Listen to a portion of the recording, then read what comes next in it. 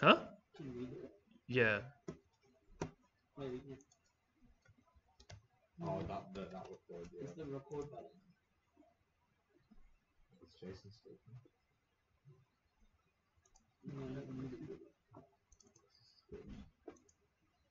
He's the host now, that's why. He's what? He's the host. Oh. Jason's the host. Yeah. Typical Jason.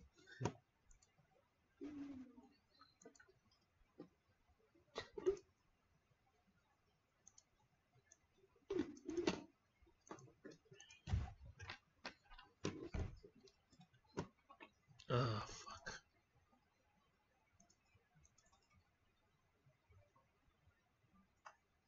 So the other thing is, this thing's like finicky as fuck. That's like a terrible combination. I know. Like, it would be good. I need to get a battery, basically. So you touched it, which... Hey. Yeah, I'm Jeffrey. Huh? I'm Jeffrey. Who? This class. Really? Yeah. What class is this? I'm the guy asking the class. Oh, you're Jeffrey Yeah, Song. Jeffrey. I thought you were in a different country. No, before last week, I was studying Cairo song. Okay, cool. So just making sure, like when someone says, I'm here for this class, I'm like, yeah, but What is this? which class is this? They don't know. Oh, some law class, huh? There's some blank boxes in the CSS.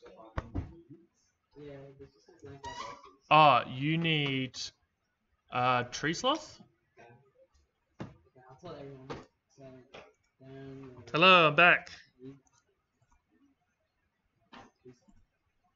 Just double checking, can you hear me? Yeah. Cool.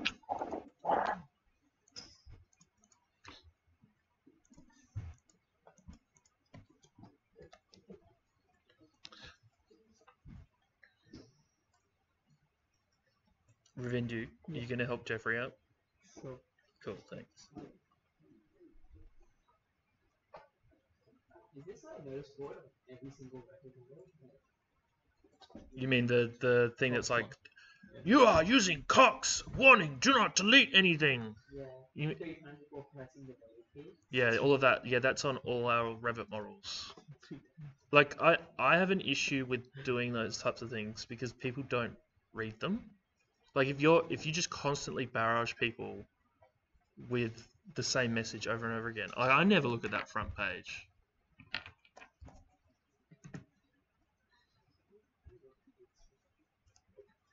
Yeah, Revit, right?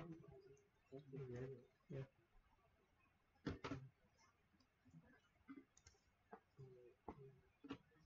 Close it down really nicely. Also, do you have like a page where you put the previous lectures like after kind of like another Slack? Do you want to use Slack? Sure. Yeah. So last week's lecture, I haven't been able to process it because I've lost access to Premiere, but I will get it. Wait, why do you have to run it through Premiere?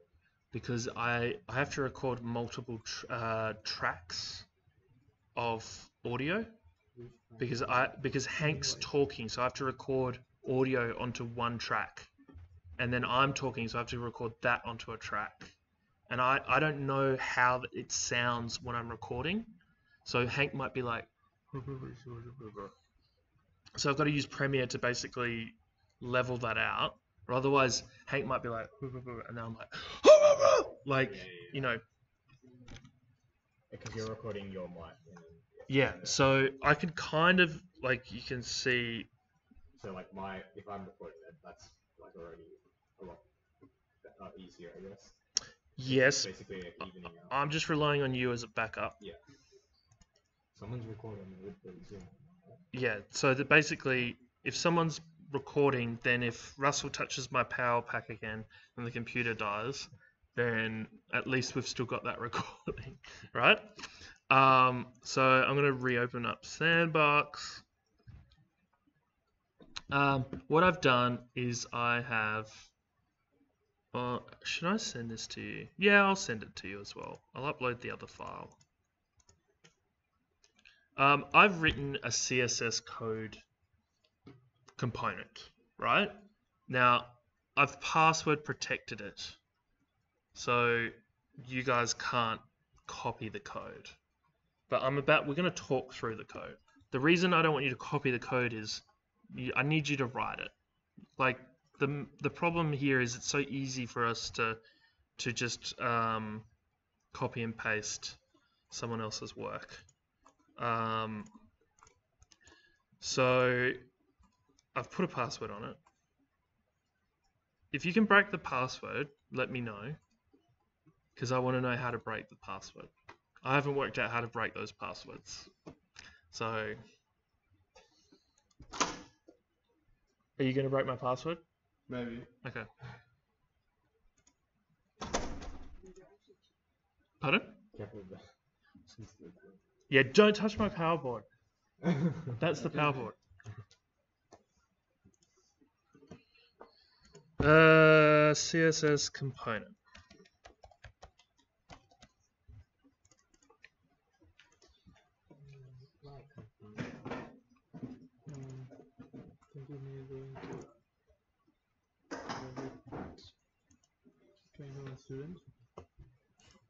Okay, so that's also there as well, and I'll demonstrate what it will do, and you guys can play around with it as well if you want. And then at the end of this assignment, I will remove the password protection so that you guys can have it and edit it. Cool. Because I don't care about secrets. I just care about, at the moment, you guys learning it. CSS dev, open recovery file. Okay, we're back. So this particular part of the script is getting the to and from room of the doors. So like a door that's going from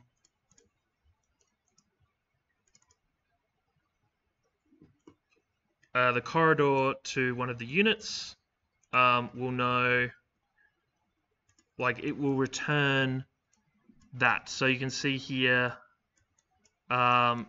this particular room that we are looking at is connected to another. It's a room called room, and then hang on. Boo, boo, boo, boo.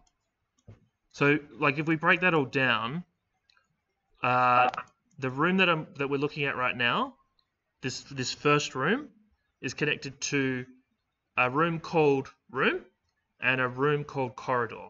So if you look at this floor plan, if there was a room that was connected to another room called room and another room called corridor, which room could we be considering?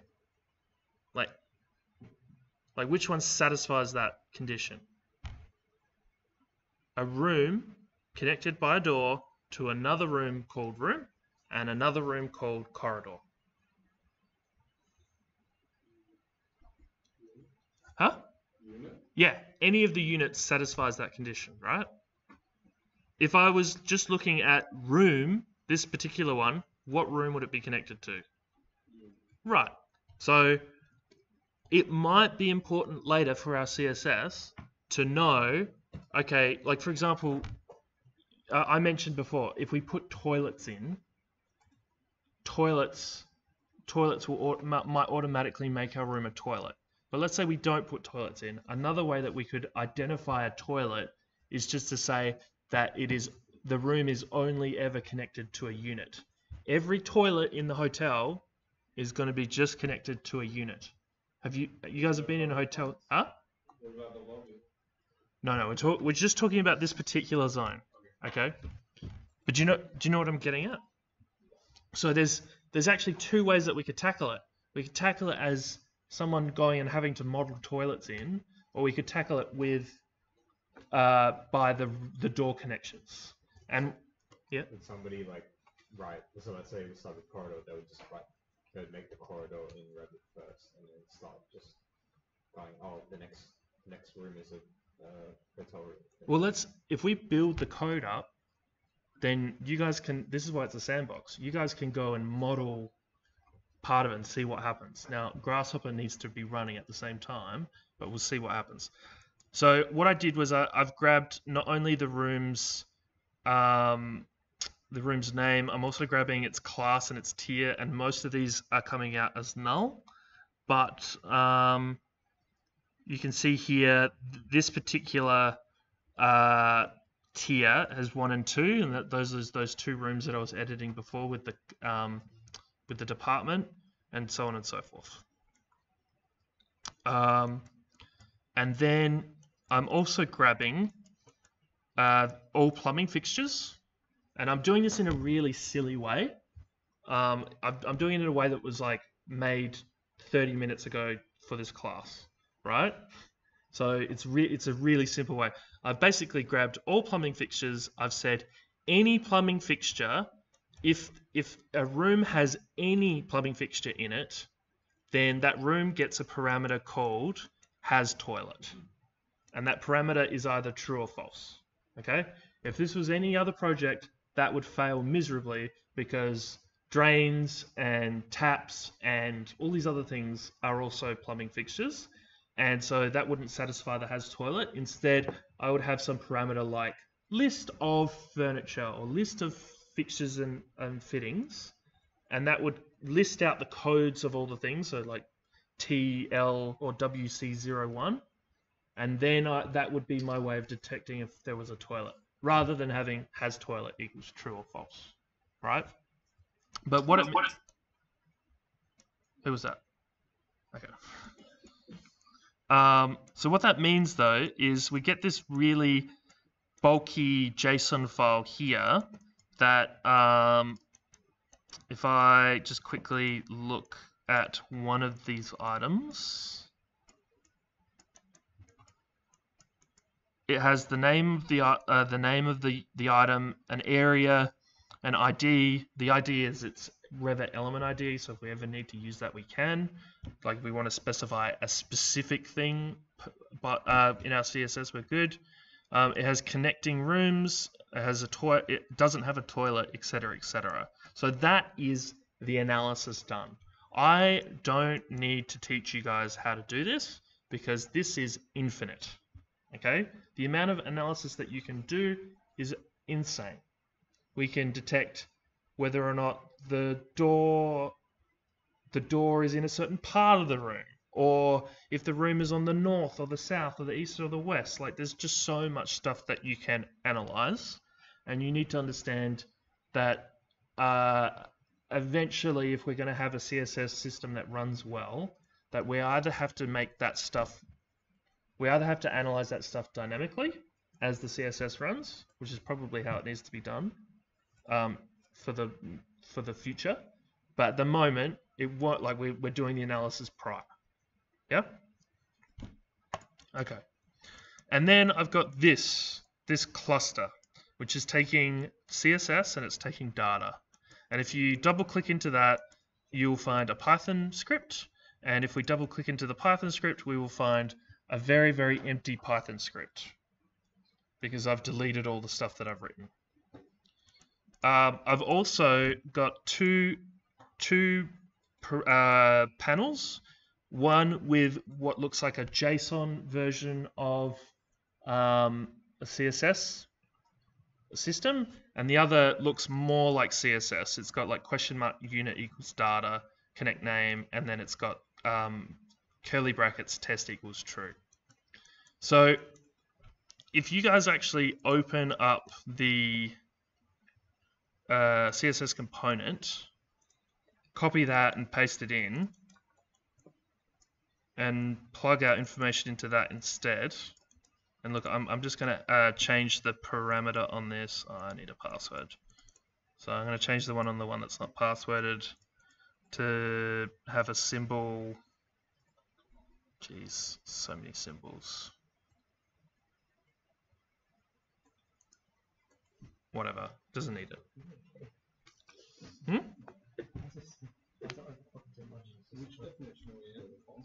Pardon?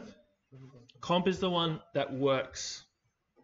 Oh, It's password protected, so you can't go and get the code yet. And it will, but if you actually use that one, so I'm just going to call this one dev. So this guy here, if we actually read this CSS, is, and now I understand Jason actually mentioned this last week. Jason, it's going to get a bit confusing with me calling you Jason and calling like files JSON, but you get it, right? Cool. I'm going to assume that's cool. He's like, huh? What an awful dad joke. Jason mentioned last week, hey, isn't the benefit of CSS that one of the benefits that it is like a really simple way of writing if-then statements? And he's right. But that requires us to make really complicated parsing code to take a simplified like CSS syntax and convert it into something that's usable. So today we're gonna write our script to only run on JSON version of it, and but the combined version does actually, sorry, not combined, the component one that I sent you does actually run on text. So here, what we're doing is, and this is actually a bit jumbled, just in terms of, you know, how it functions. We have a list, so you can see that with the square brackets. In that list, we have curly bracket. There we go, that's good. We have a curly bracket, so it's an object, and in that object we've got keys and values.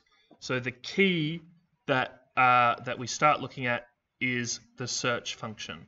So that is in the search function there is a list. So that means we can search multiple things in this one function, and then in that there is a text object which is Python. So in this case, this Python component is using the regex search function, and it is searching for unit in the that needs to change. That can't be all caps. It's looking for the name. It's looking for unit in data name. So just to clarify, when we look at these objects, this dictionary of objects here, in our CSS script, we are going to refer to that object as a parameter, and that parameter is going to be data. Okay, so you know, you pull out, yeah, this guy here, when we iterate over it, we're going to use the variable data to refer to that. So any CSS search functions that we're writing that needs to refer back to that object is going to be called data. So that here we've got data name, and then we are going to change something in data, and we need to do that dynamically. So we've got a list of parameters that are going to be changed in their dictionary of key and value. So the key is test and the value is true. And so in putting this in, we can see if we actually scroll down, we'll eventually, oh no, the top one was actually, the first one was a unit. You can see here, this room called unit has now inherited the parameter test equals true, right? And if I scrobble down and find something that isn't a unit, such as, you know, let's look at the bottom. So this room here, so there's going to be a bathroom. It doesn't have that test true on it, right? Does that make sense? So this is actually what we're going to build. And look, I'll just demonstrate how this looks. Maybe, no, if I do that, you guys can screenshot it. No, I won't do that. I do need to look at it. Whatever, I don't care. I will need to refer back to this script. So we're going to jump. Actually, do I? Yeah, let's just jump in. Let's just do it. So let's jump into Python. Come on, everyone in. You in? Yeah. Are you in? I don't think I have Rhino inside Revit. Oh, right. Okay, you need Rhino inside Revit. It's VS Code. Oh wait. No. See? Okay. You've got it? Yeah, just let it You need to install it. Once you get Revit, Mhm. you'll also need to install this thing called Rhino inside Revit. Okay, go get it now. You can write this. We can write this without it, but you'll need to get a copy of the JSON file. So look, we've got two parameters coming in: CSS and data. And I just want to clarify a few things with you guys, just with writing Python components in Rhino or Grasshopper. These inputs have metadata associated with them. So CSS, I have set that to be list access. And I have also done the same with data. And is everyone clear about what that does? No? Okay, let me demonstrate.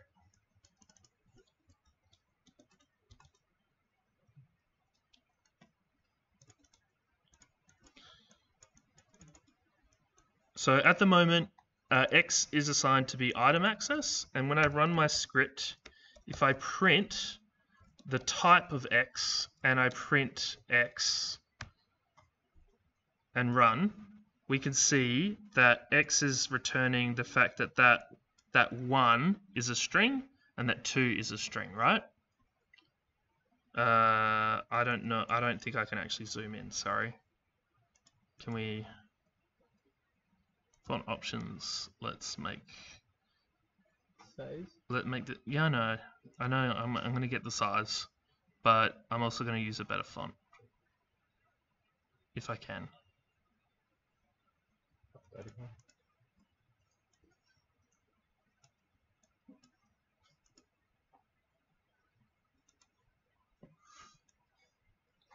Okay, thanks, Julio.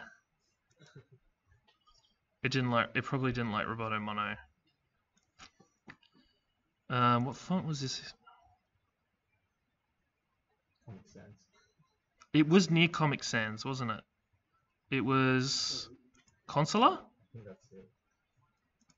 I don't want to be bold. Consulas. There we go. Still the Prince shit. Okay. Cool thing about Grasshopper Python over other Pythons is that it can, like, if you print something, it actually comes out of the out parameter. So that's quite useful. So you guys can see that as the print rather than this one, right?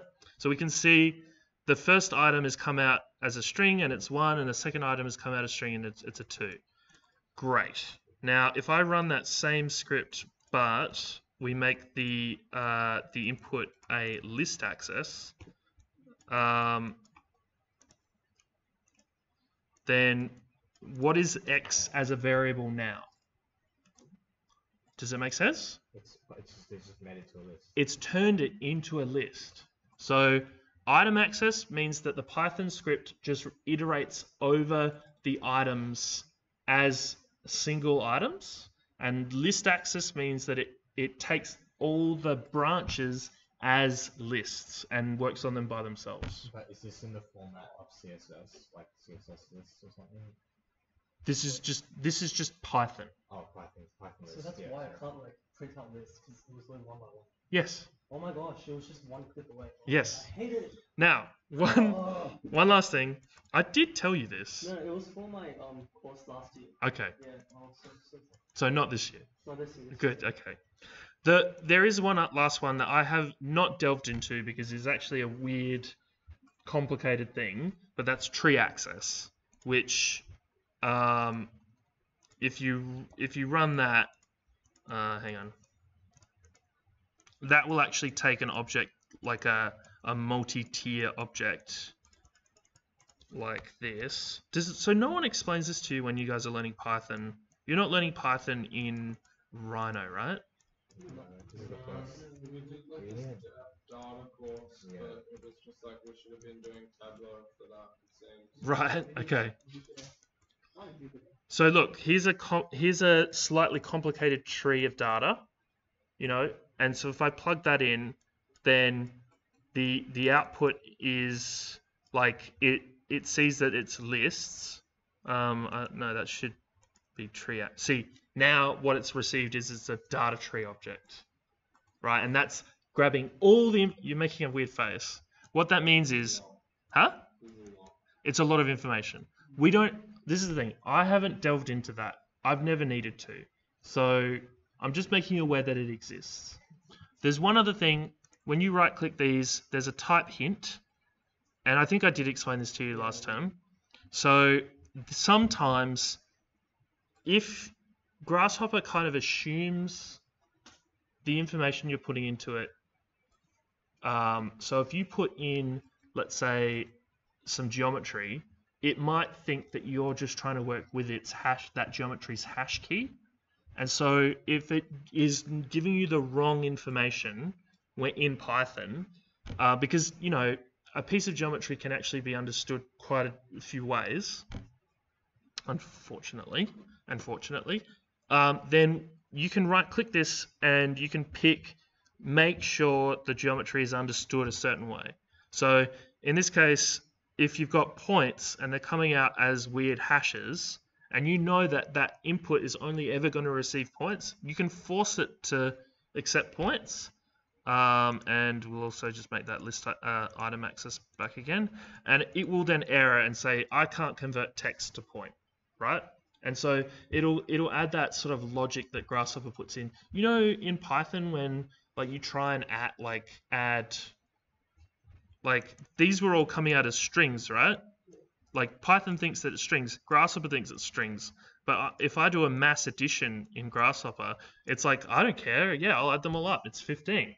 So Grasshopper actually adds this safety layer at the beginning of scripts to convert things to how it wants. And by changing the type hint, so if I made this type hint, now it was a string here, these are pumping out strings, but if I say, hey, type hint, make that a float, then it forces all the types to be floats. Okay, cool. So those are the, you know, that's the crunchy bits to know about doing Python coding in Rhino or Grasshopper, sorry. How does the data output work? Okay, so we can add parameters, either input or out, and they are going to be they're going to be referenced in the Python script. So if I just said, okay, here we've got print CSS, then that's going to, hang on, let's just set this up so that it's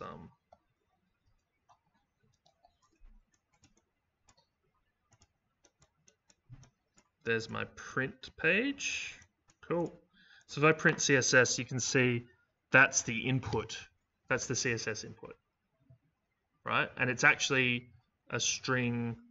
It's a bunch of strings, which we'll get to in a moment. And then the same with the output. So you can see that data, and I've defined data equals none, and therefore data's spitting out none. If I just said, hey, data equals A, then it's going to print, like it's going to produce. And that's why you can add multiple. Yeah, so if you go through and add more, Yeah. So. then you then have to refer to that, and you can rename these here, and then that then lets you access that output through that. Huh? So they're just additional outputs, basically. Yeah, it lets you do it as many outputs as you want. There's only one issue that I can relate to, and that is that when you pick item access, list access, etc., that's going to change the number of outputs you're going to receive. So in this case, these are all list accesses, which mean, and I've only got one branch going in to both inputs, so it's only going to produce one branch of an output.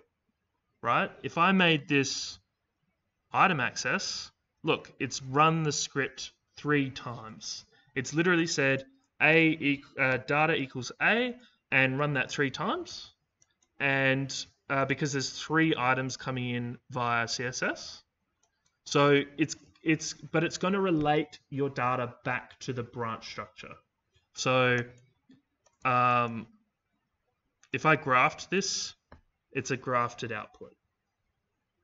And so if you're going to make really complex scripts that need to do weird grafty outcomes, then you need to start learning about how to code Grasshopper's tree object.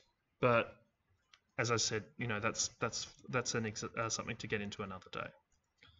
Cool. So we'll take that back to list access. The cool thing with the data output is it doesn't care what the object type is. Python, like if you've made an object, like I can say data equals a list with A in it, and I can also put the number 5, and it's spat out A and 5. Cool. So we'll just take that back to none. So what are we doing? We are running CSS, and the CSS that we're receiving might be a bit crap. So for example, when I print the CSS, let's go get the output again, and let's type none properly. Geez, we're gonna get through this class really quick. Okay, so what are we getting? We're getting a list and it's full of strings, right? This is not data the same way that we've written it. I've written in Grasshopper, in the panel, a piece of, like, it's a JSON, right? But because this is receiving that information as strings, it thinks it's a string. So first what we've got to do is we've got to convert anything that is written like a string back into data. Back into either, like whatever object it is. In this case, it's a dictionary or a list or whatever. And the JSON library in Python lets us do that. So, and you'll see we might be using the JSON library a few times today. There is a function called dumps, and there is a function called loads.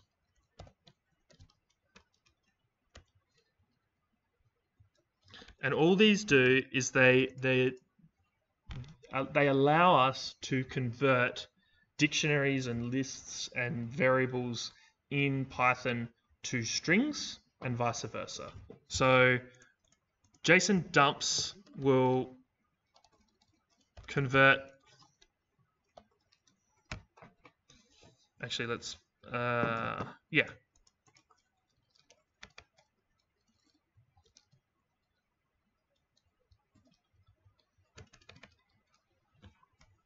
That's not going to do anything. It's going to look exactly the same when we print the ABC123, but that's now a string.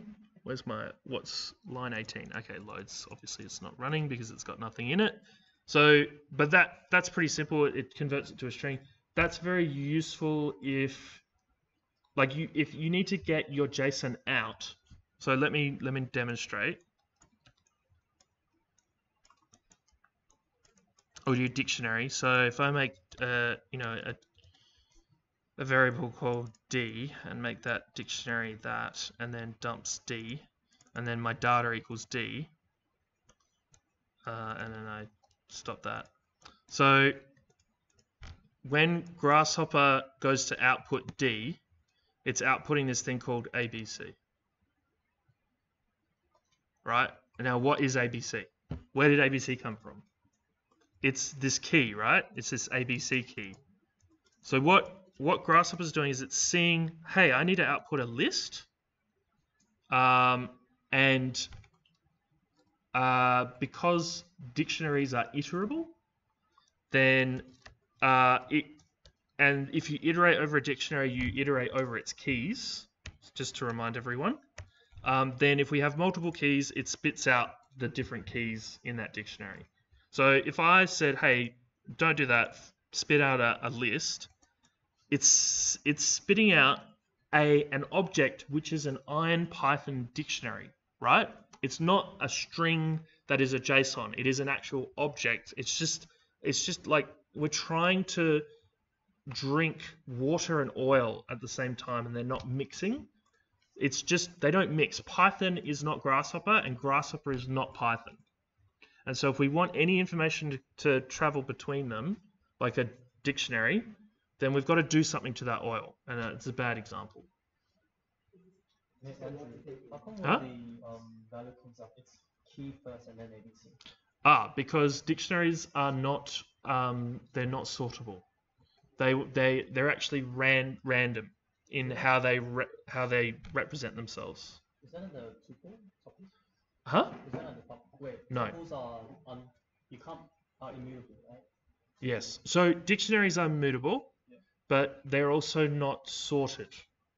Oh, So you can sort. If I sort this dictionary and then go print it again, by sorting it does nothing to it.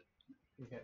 So, and you'll find sometimes, occasionally, you might rely on the sorting of a dictionary, and then it fucks up. Your order's all fucked up, and that's because dictionaries don't sort. They don't sort alphabetically, and there's no rhyme or reason to how they will spit out. It is just the reason that exists is so that it's easier to store the information in the RAM. Oh, so it doesn't need to like let's say first, second, third. Yeah. Just sort it out. There are objects called ordered dictionaries, but you have to load a library in to run that.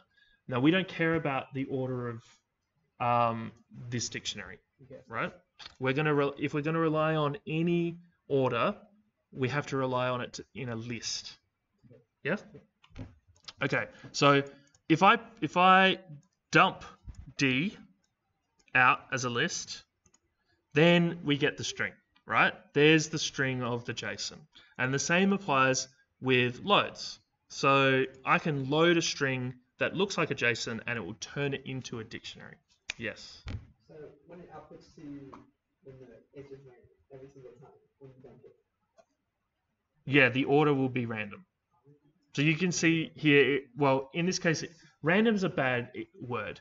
It is going to come out the same each time based on how the computer thinks it should come out.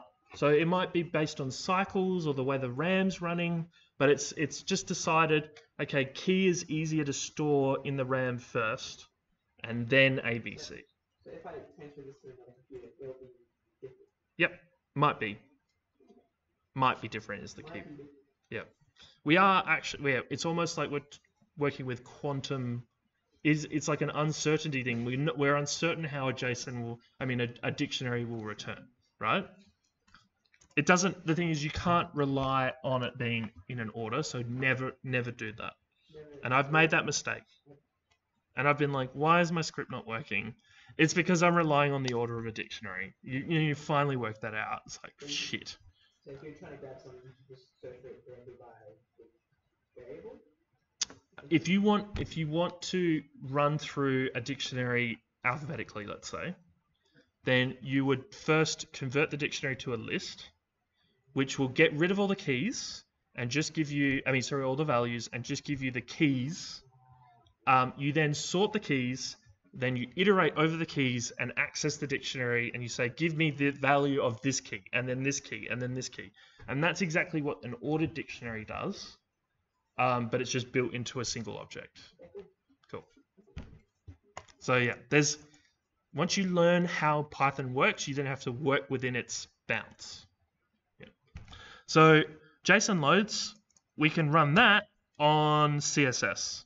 Now the only problem is CSS can be multiple strings. So prior to us running that, we are going to join CSS.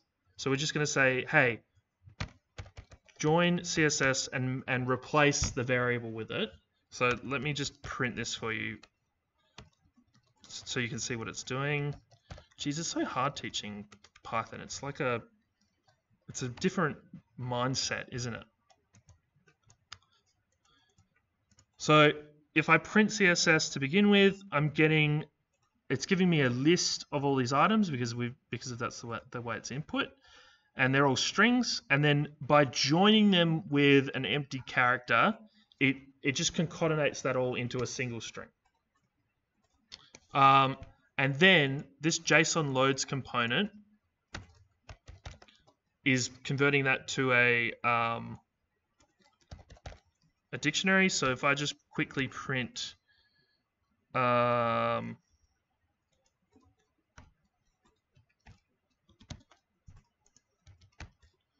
CSS and its or at least its type, then that's coming in as a, that's not right. Yeah, that's coming as a list, which it should be, right? So it's converted it to a string and now it's a list. And so I can technically say, hey, go give me CSS item 0, and item 0 is actually like a dictionary, which is that search function. Cool. So we also need to do that with our data, because just in case someone's, you know, typed a JSON instead, that we've got to run that properly. So I've forgotten what my variable name is. It's data. That's probably not a good thing, but whatever. You usually don't want to repeat information, which I've made a bad mistake there. So we'll just call this. I'm going to rename this to models. And so we're going to clean that up. We're going to CSS join it and then load it. So models equals, and we can also clean this particular line up into this. So we can write it as a single line. Does that make sense?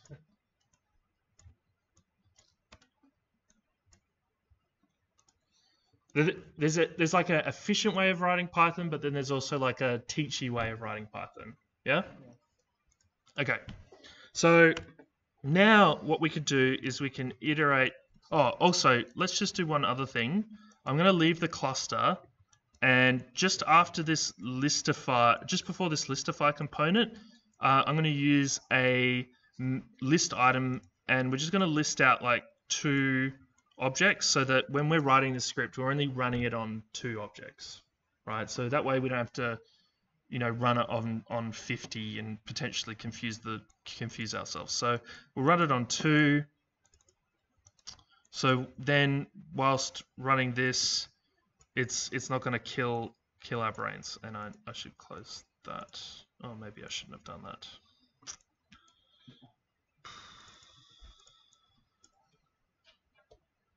My bad. I'll get us back to where we were.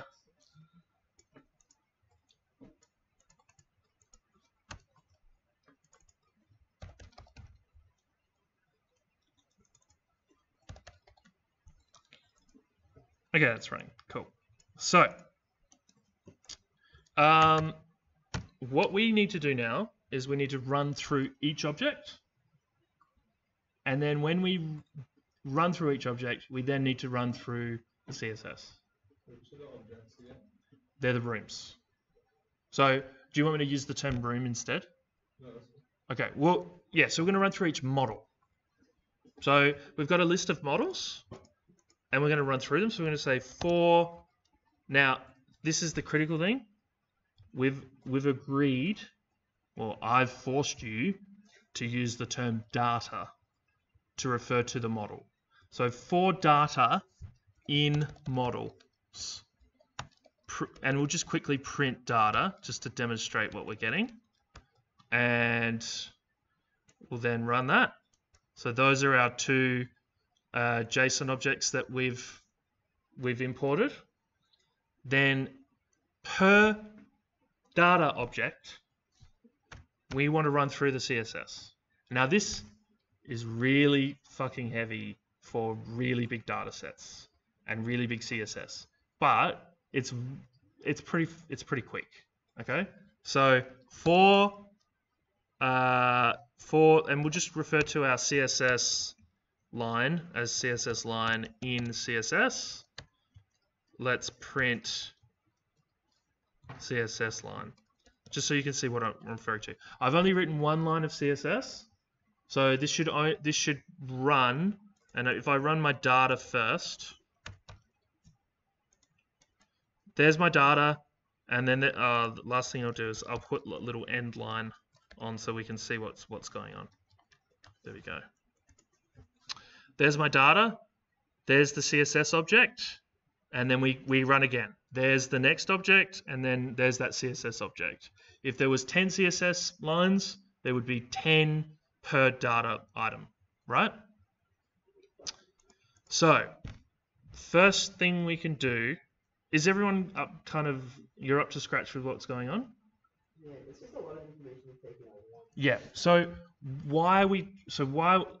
now that we've done this, what we're doing is we're effectively cross-referencing, right? We're saying we want you to check every one thing with every other one thing in the other list, because we have no idea whether or not they apply or not, and so we have to do that. And that's actually what your browser does every time it runs CSS. It's checking every object against the CSS, and then if it satisfies, it applies the CSS to that object. Yeah? It's doing it pretty quick as well, right? Like, there are some websites that have quite a lot of stuff on them. So it's an efficient layer of code, because there's the actual process of searching a document. So if I said, hey, go find every door or every room that satisfies this condition, we would still have to do it that way. We'd still have to iterate over the model to find that stuff. So that we're just doing this in a way that's oriented towards per object analysis. Cool?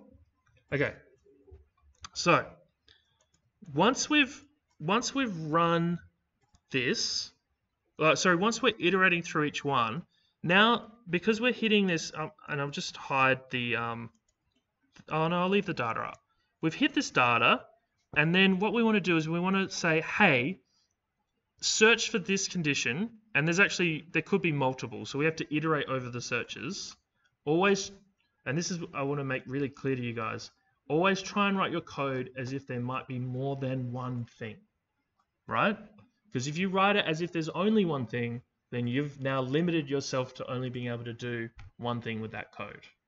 So codes that work on multiple things should also be able to work on one. But codes that are only made to work on one thing will only ever work on one thing. Cool? So I've put my searches as a list because that allows me to have multiple searches. I could say, hey, if the name of this room is unit, or the name of it is corridor, or the name of it is back of house corridor, or we can write that all into a list rather than having to write that as Python. So it's just saving us typing or, I understand that, but it means that we can iterate over that better. So, how do I explain this in the most simple way?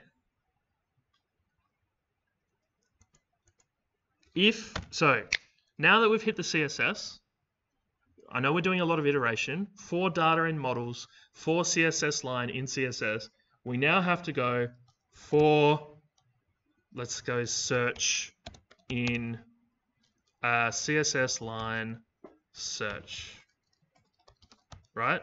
So that's referring to this object, and the search is referring to that key, and this is going to iterate over that list. So if I just get rid of the print CSS line and instead print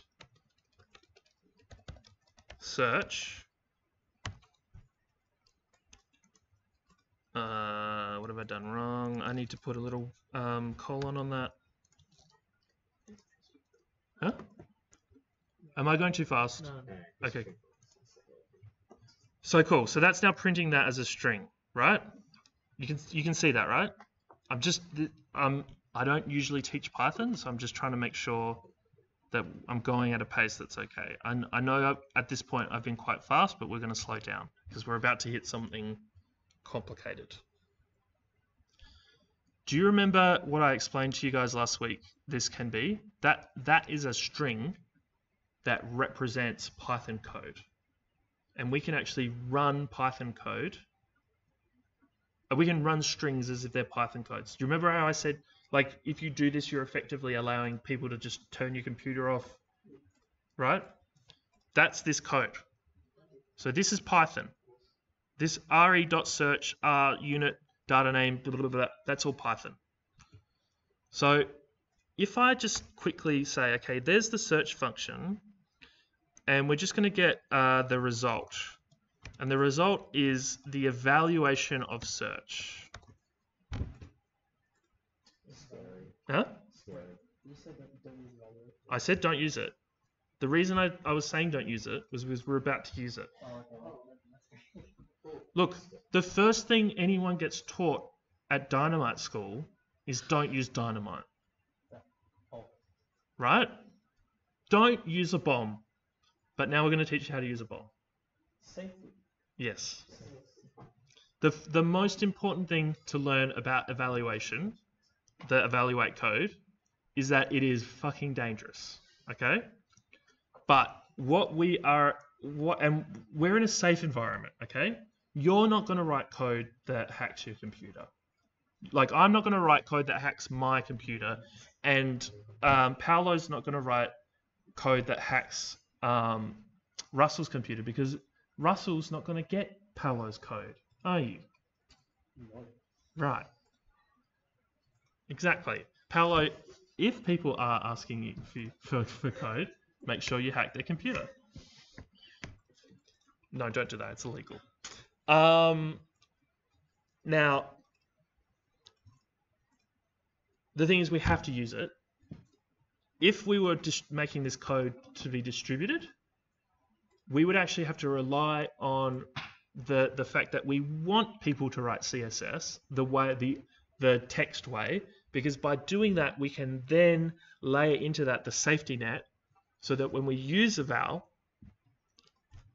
is receiving instructions from our code, not from people inputting code.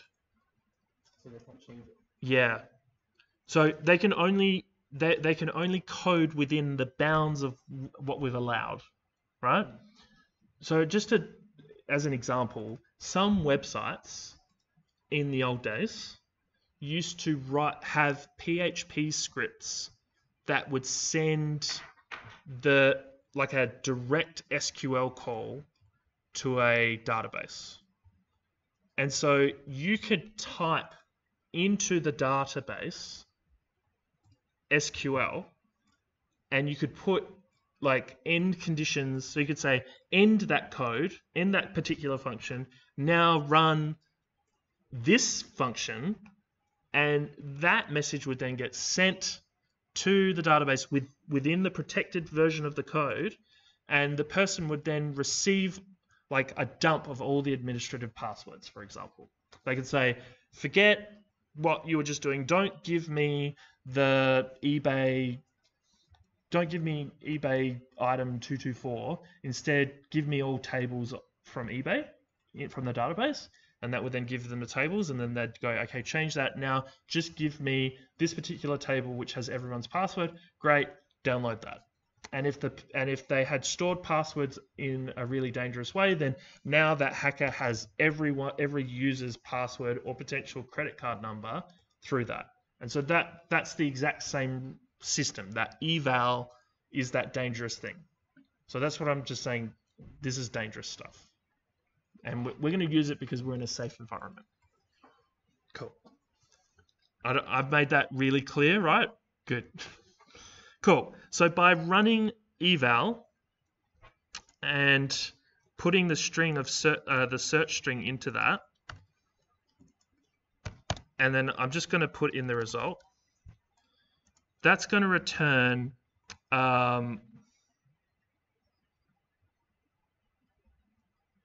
is that what I wanted it to do? Why is it run the wrong way? Oh no, that's right. So that's now printing. There's a string, and it's also printing the fact that there is a match. So that match object is actually the return thing, and we're relying on in this case we're relying on Python's ability to determine none objects as false and existing objects as true. So that's also as if we were, saying that's true. So let me just put that into can I go Boolean?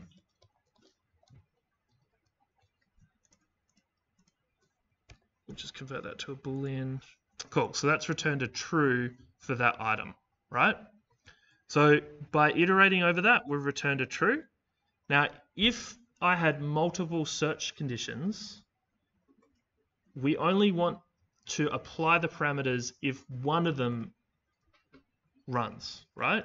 If, comes out true. If we had multiple coming out true, then we would have an issue because then the script would run multiple times. We don't want it to run multiple times. So rather than writing like if result do thing, instead, what we'll do is we'll put a blanket parameter at the beginning of the search, which says run, like apply parameters. And apply parameters is always going to be false to begin with, right? So we don't want to apply parameters unless something comes up true. Do you see where I'm going? Yeah, so after I've done the for loop, I can then say if apply parameters, and then we'll do the application of parameters there.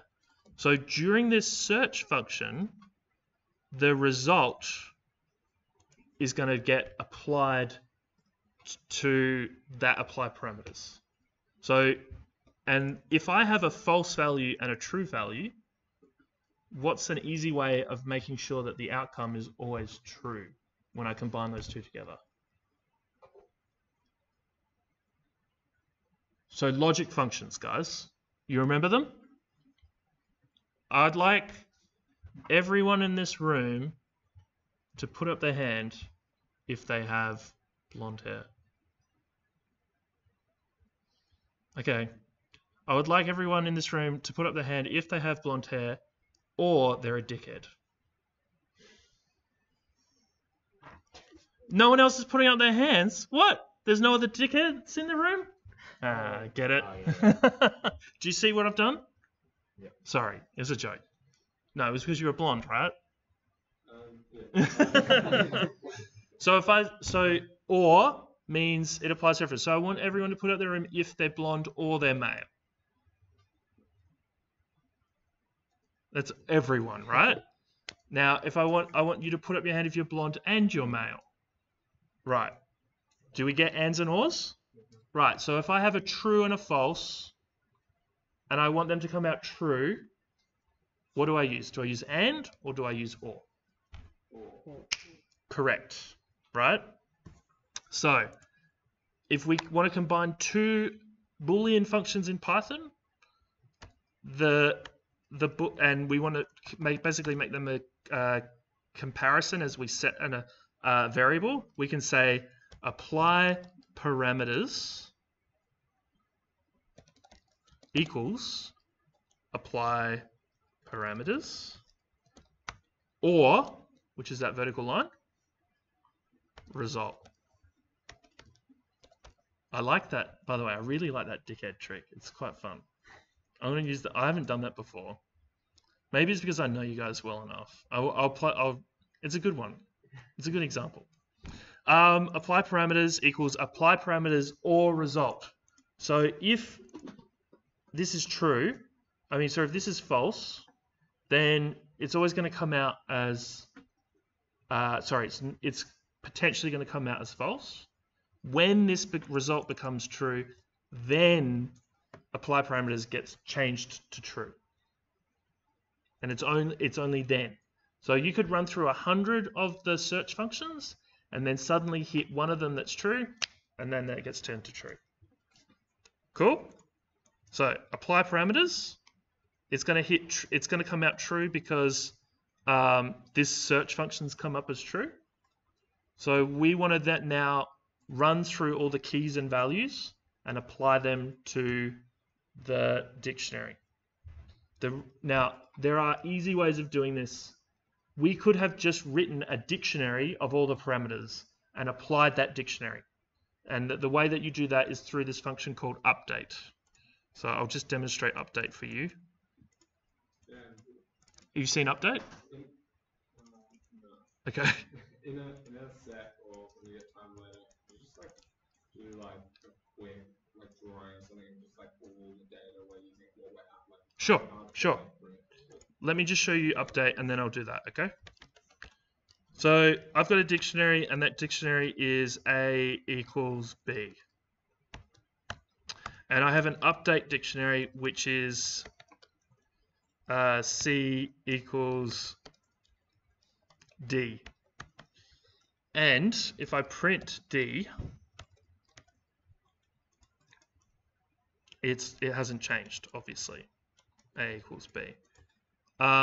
The way that you can combine two dictionaries together easily is by using this thing called update. So we can say D dot update, and I can't remember if I'm going the right way or not. D dot update U is going to apply U to D. And so in doing so, it is now added C and D to that dictionary, right? Cool. Now, if I do this, A equals C, well, let's go X, then it overwrites the initial system.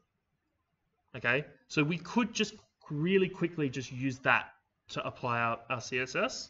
The only reason I haven't written my system that way is because I want to be able to have the ability to do other things other than just overwrite. So I've written mine so that you can put special little characters in and allows you to append information. So rather than it saying, okay, here's a bunch of classes and I'm going to replace those classes with a new class, instead I can attach it to the end. And we're not going to do that right now. Hang on a sec.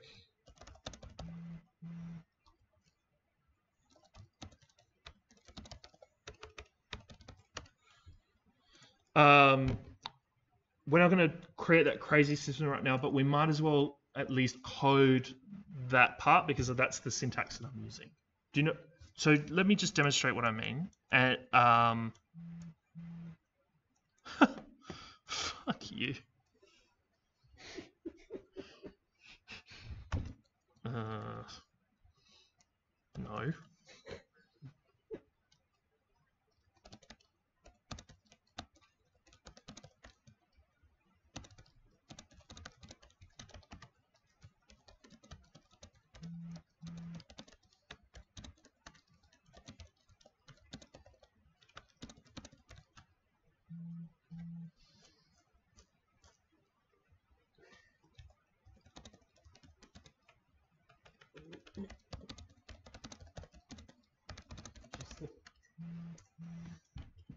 Okay, cool.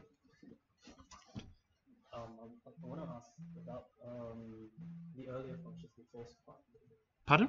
So just in how you said we're iterating of false, false, be true, flips, right? Yep. But what happens if it goes false, true, and then keep going false? Right. So what's true versus false in an OR function? True or false? What's the answer? Okay, so you're comparing false and false, yeah. Right? False or false is no, false or false. So if you are female or you are a redhead, put up your hand. No one has satisfied the female and no one has satisfied redhead, so they're both false. So did anyone put up their hand? So it's both false. Or false is false, right? Yes. Now, female or black hair, false or true, means that it's no, false or true is true, right? So, hang on. That'll be epic. And this thing would be great. Okay.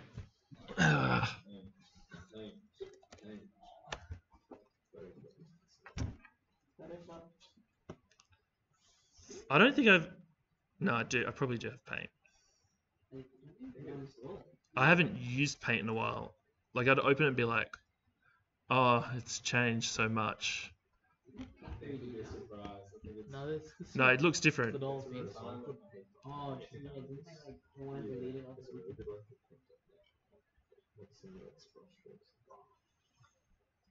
Come on, bitch. Basically 1, 0, and then have and so your old bit. Huh? 1 plus 0 roll. 64 gigs of RAM? Sorry. Huh? Sorry. What do you mean? I upgraded it. Is there like a? It comes with a 16. slot? Huh? Is that like a different slot? Or did you Yeah. pull it apart? Well, because it's a work computer, I had to get a technician to do it. I'm not certified technician according to my work. Also, when I did get it upgraded, you couldn't buy 32 gig slots of RAM in Australia for that slot. So I had to get them to order it. So I went to a Chinese guy who could get it from China. Because this is the other thing. I was like, I could find websites that were selling it, and I'm like, I don't trust this website, you know? Huh? Like you need an invoice and all that. It's like I really don't know if if I bought this, am I actually getting 32 gigabyte RAM? That's the type of websites I was finding. Because huh? Wish.com. Because I think the thing is Get 30 gigs for like $3. Yeah. okay. Actually, let's do it like this. Let's make a nice little drawing. So, sorry, I really just need to make sure clear that you guys understand logic functions. I know some of you know what we're talking about. So, black is false, white is true. Yeah. Right? And there's a symbol which is, hold on, true versus true, true versus false, false versus false. And I also want to make it very clear, false versus true, false versus false. Okay.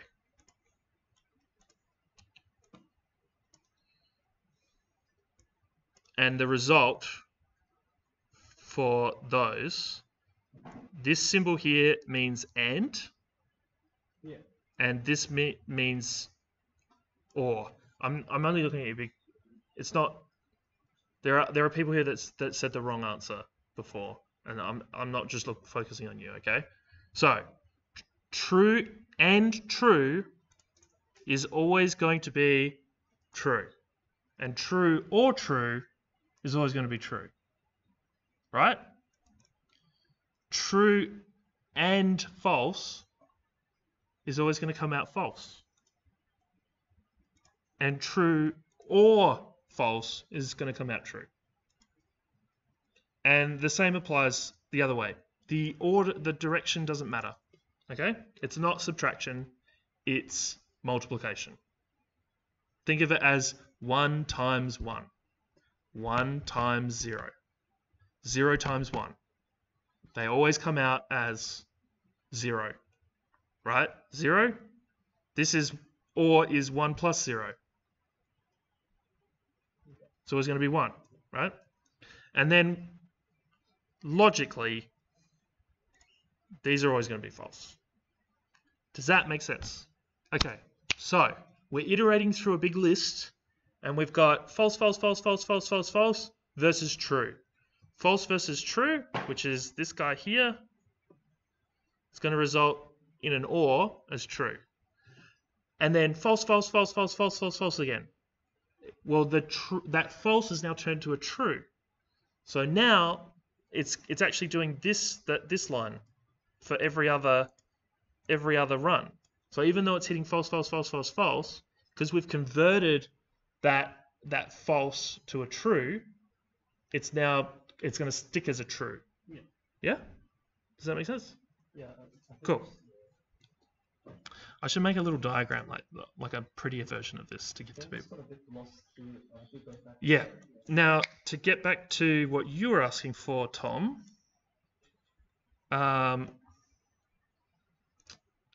We have, this is going to be awful. We have a room, oh, by the way, our lecture's meant to end at 4 o'clock, right? Do you want to continue it to 5? Yeah. Okay. We've got a room, it's got parameters on it, yeah? We've got CSS lines, and these CSS lines could have multiple search values, and they can also have multiple keys and parameters associated with it. And we're effectively just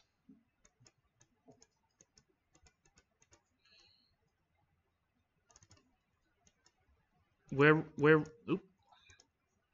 written code that's just iterating over this. And when it hits this, it then checks these. And when it checks these, it checks through all of those. It's just a layer of iteration. Yeah? We're just 3 layers deep now.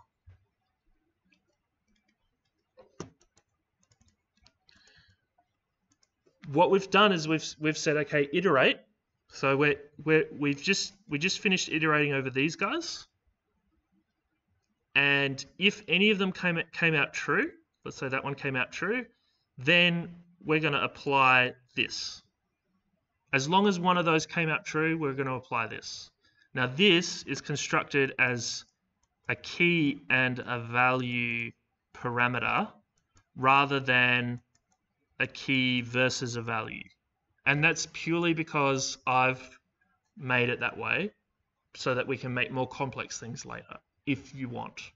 I've just made a data set that allows the broadest spectrum of power to us.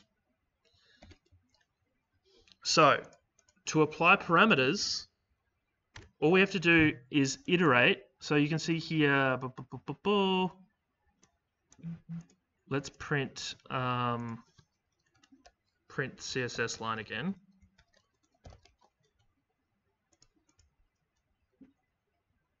We'll get rid of that print. So we've searched this guy, and then see update. Update is now a list as well, and it's just a bunch of dictionaries with a key and a value. So if apply parameters, then we run for update for u in, well, we could call this update in CSS line update, and we need to put a little colon at the end of that. Then we've got a bunch of variables that we can apply. So data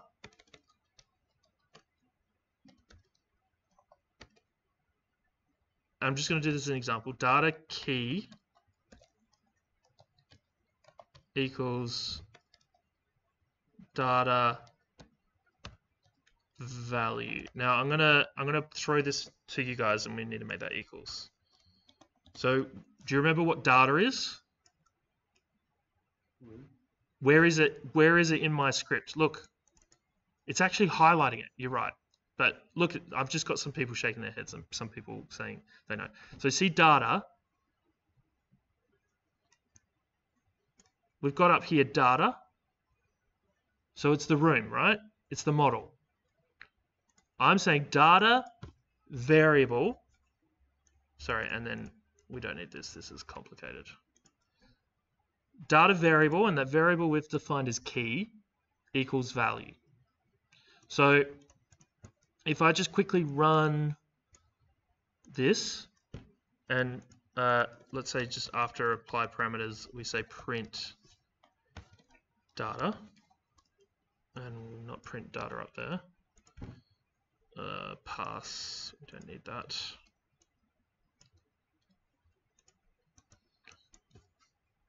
You can see there's data, and there's key, and there's value, right?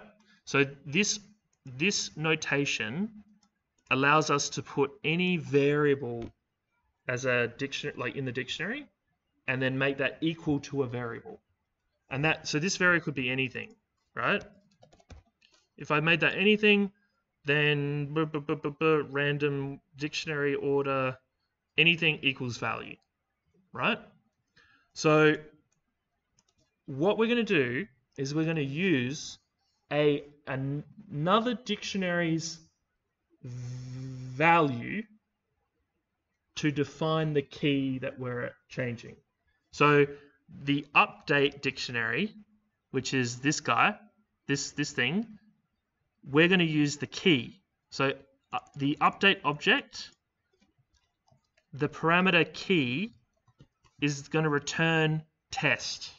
So we're going to change test on our dictionary, on our room, and we're going to change that to be the update dictionary's value. So if I run this now, test equals true, which is what we've written into the CSS. Can you see that? See, look, I've said if unit is in the name, then update the key test and make the value true. Right? And look, test equals true. So we've actually basically finished the base level of the script. It's done. So if I just quickly whip out of here, oh sorry, the last thing I've got to do, it's not done. We've got to set our data output as models. Sorry, we've got to print that as a JSON. So JSON.dumps models.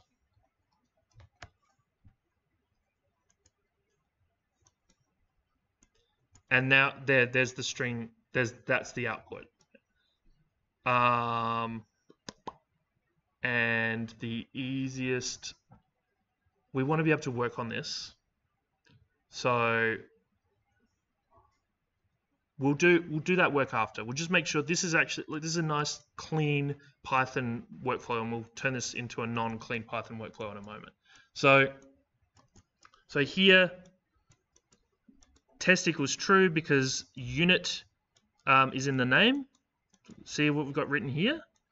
But if we said, let's change that now to comments equals hotel bedroom, whatever, that's now applied, where is it? Comments hotel bedroom. Yeah?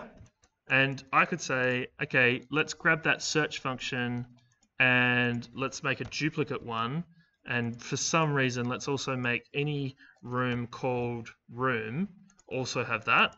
And now if we run that on our full data set, sorry, that listify needs to be the correct one.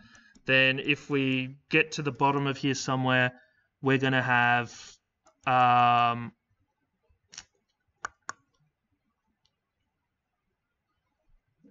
name is room and comments equals hotel bedroom. Okay? So I'm very certain that everyone here in person did not write any Python just now, because I can see, unless you have some connection between your brain and your computer, none of you did any typing whilst I talked. Okay? What I need you to do over the next week is I want you to write this Python code, okay? And it's not perfect, okay? There are some things in there that aren't going to work properly, potentially, and you're going to find out if that happens based on exploring, okay? Let's do a little bit of exploring with my code and actually start applying some CSS to the Revit model, okay? So one of the things that we were going to do really easily is say that a room's name is going to change to toilet if there is a toilet in the room. Okay, so let's write that CSS. I'm gonna just move this dev thing out the way and turn it off, and we're going to use my component. We're going to write this CSS file from scratch. So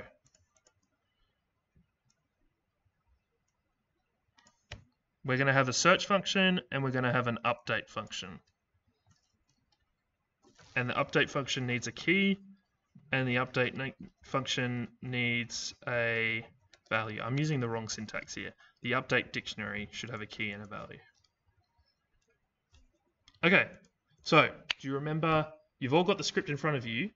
Do you remember what parameter we want to use to work out if something has a toilet in it?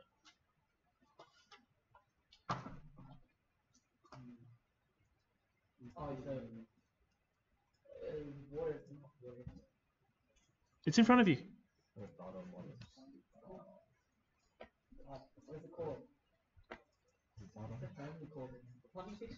Yeah. What did I set as the parameter on the model? If there's a following fiction in the... Yeah. What's the parameter called? What did you say? Yeah. Has toilet, right? So data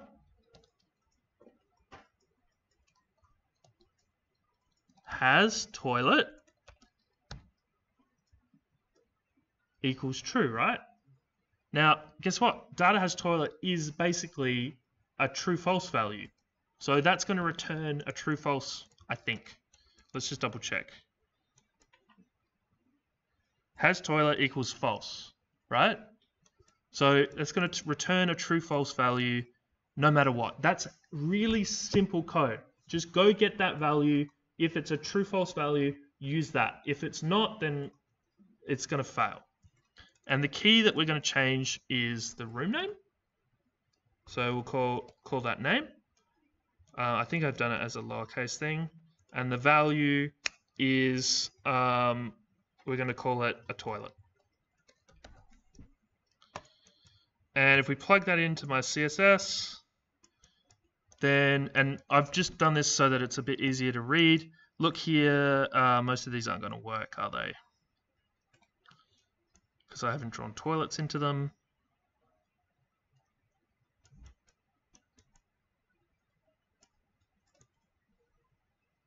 Ah, that's right. Let's do this as well.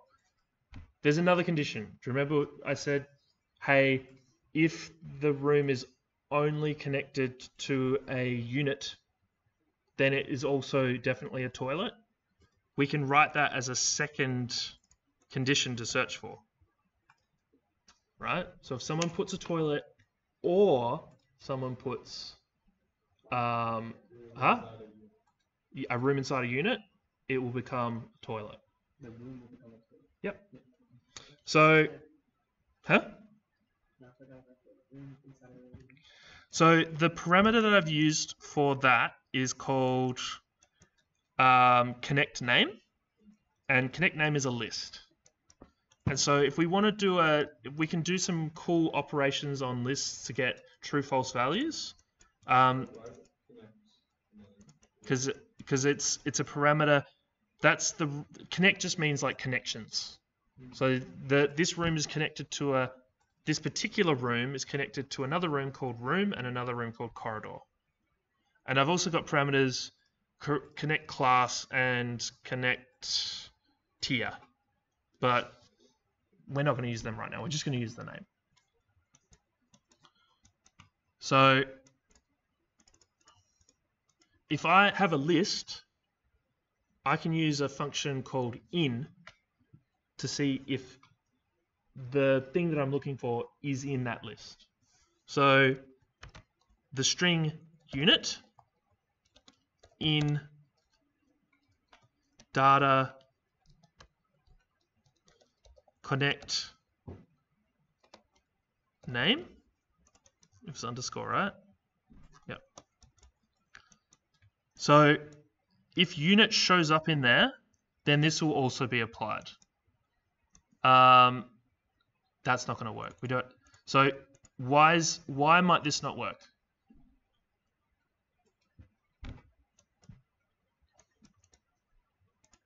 Look, let's go look. So I'll go look at all my rooms. Name equals room. Has connect name equals unit. That's going to work, right? But if I just whip up here a bit.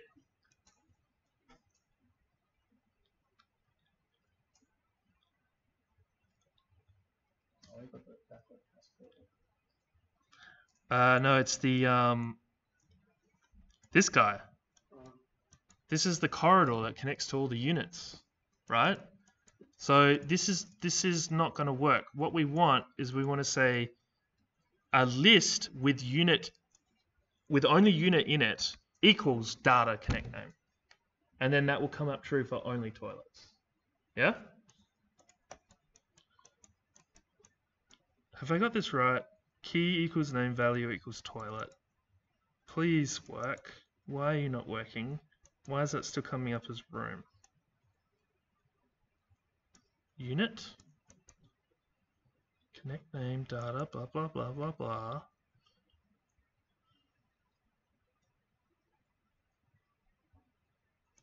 Let's just do this.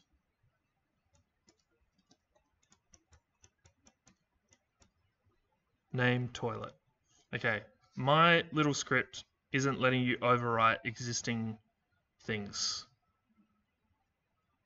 Like, what I'm saying is, let's say something's been named room, and then I've got, I don't want that to be overwritten by the CSS. So we've now got to write our script so that we force the CSS to override it. So the way that we can do that is by saying, like, new name. And the new names come in toilet. So now we can go through and apply any new values to the Revit model based on that. So let's do that. Can you guys have this like up? Like, we're now going to do grasshopper-y stuff. Like, you should be able to follow along better. So do you want me to put this CSS? I'll put it on Slack, and I'll make a Slack channel.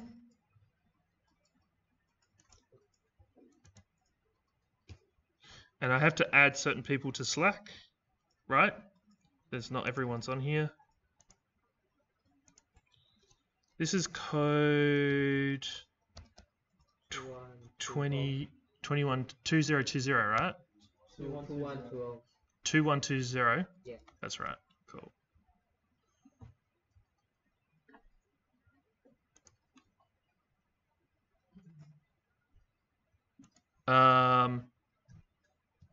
Can you two come up and type emails in? And can...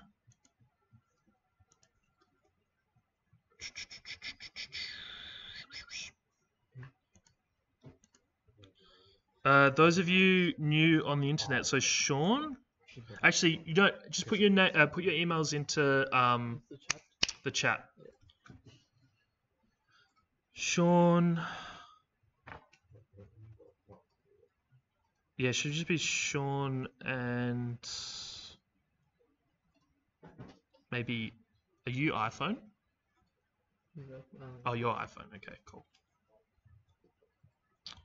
Then everyone else, I will put a link on previous terms Slack to get access to this. Or actually, you should be able to just get into it through Slack. It's a public channel. How do you do it? Huh? You just go like search it. Thanks, Sean. I'll show you in a second how to connect.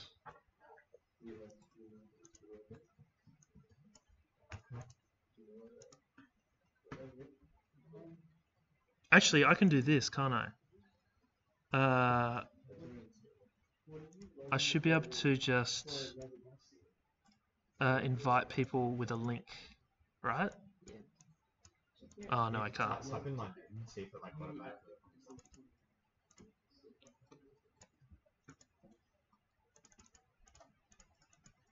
I don't have the premium Slack, maybe that's why.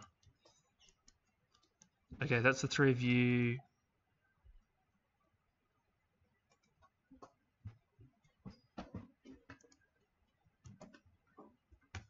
Oh, I think I see it on the. Oh, it is that. Yeah, it's So, there. yeah, It's you just can a, set it off, you can- yeah, it's in the channels. You should be able to see it. Oh, wait, is this it? Okay, two. Yeah, I'll type Alright, something in there. that's it. So this is the CSS. Is it 20 or 10? It's 2120. Oh, it is.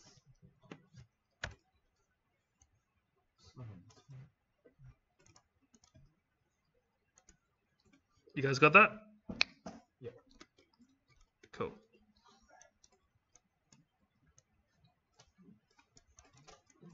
The channel on that? Pardon? The channel on. It's on Slack. It's 2120. Do you need me to? And you need to add. I don't need to. It's public. Public. But if you need help, I will. Oh, we have just got it. Okay, cool.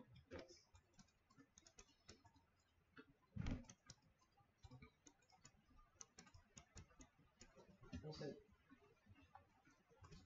Yeah, I don't.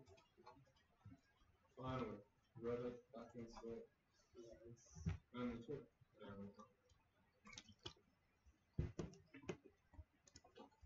I don't know what you Reddit live in a shortcut. Just delete the shortcut and then install it. Just delete one file.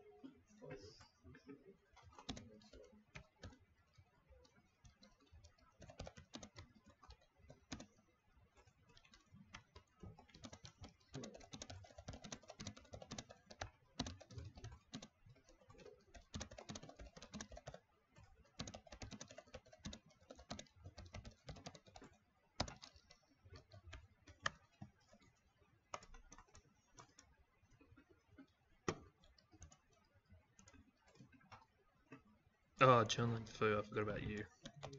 My apologies.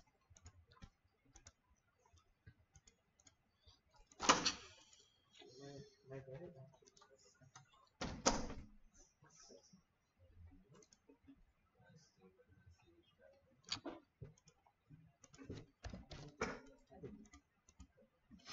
Oh, you've been added. Yes.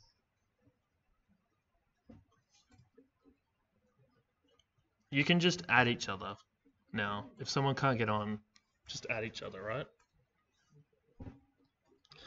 There's the CSS. You can copy that into that little thing. Into here. We have a problem in that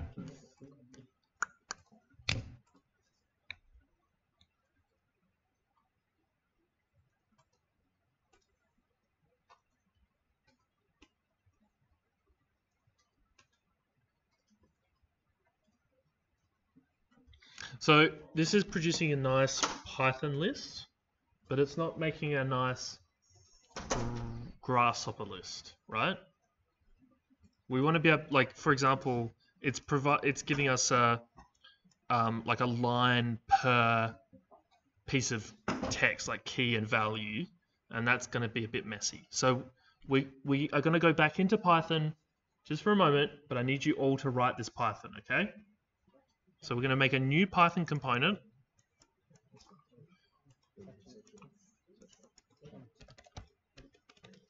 We're going to make the first input J. That's going to be our information. And we're going to have an output which is like L, which will be a list. We want the J input to be list access.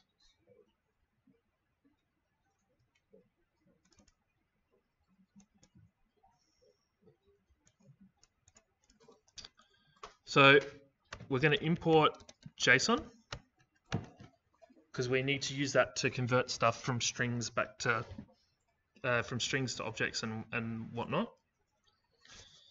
And the way that we're going to do this is the shortest way possible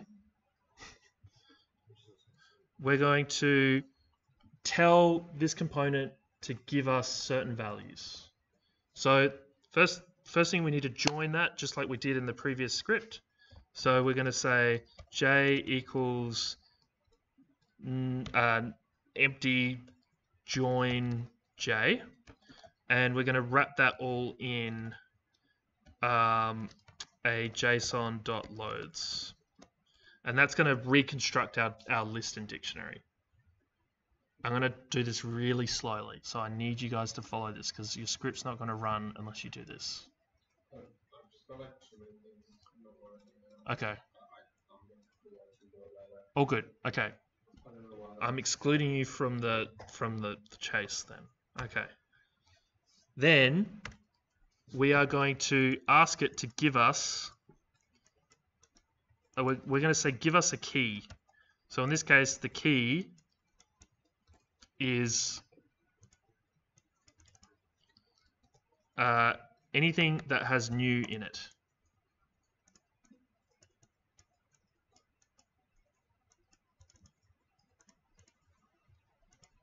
Why is this erroring? Name is not defined. What?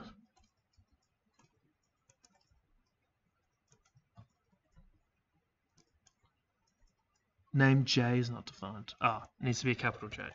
Cool. So we're gonna. I'm not gonna explain this to you too much. I'm just gonna give you a really quick piece of code.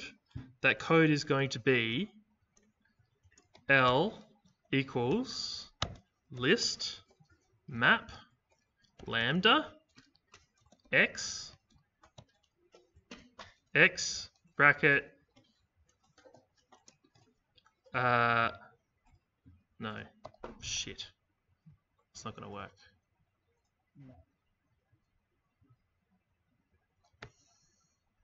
We're gonna make, sorry, out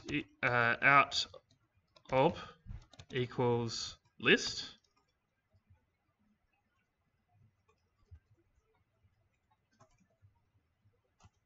shit, that's not gonna work either. Okay, we will write that map k in the x, and then the list that we're going to run our lambda function, our map function on, is going to be j, and then we close this off and we hit test, and it doesn't find true, but whatever. So we also want that in a try, and we want an accept pass. Ah, you bastard. Okay, we are going to have to write this. Out ob equals list. For I in j, I'm going to copy this to you guys, okay? Because I'm just going to type this out, and then I'm going to copy it to you. For I in j, if try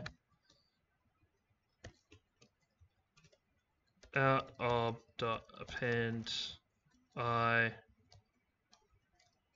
k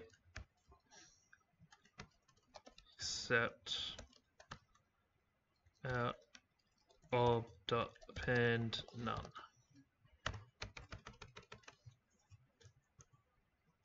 L equals out of.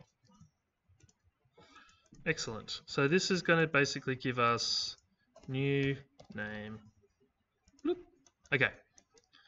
This is, so we put our JSON in, we tell it what we want it to give us, and it will just give us a list of all the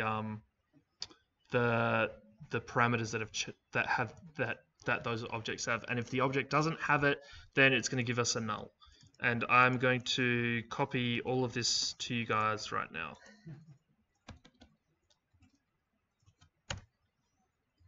So you should be able to just paste that into your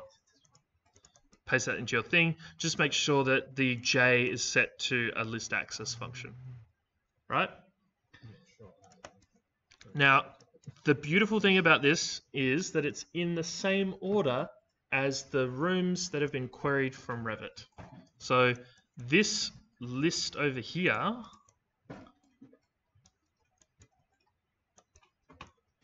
this guy, these rooms are in the same order. So there's 29 rooms, and there is 29 variables to change. So do you see where I got that from? I got, huh?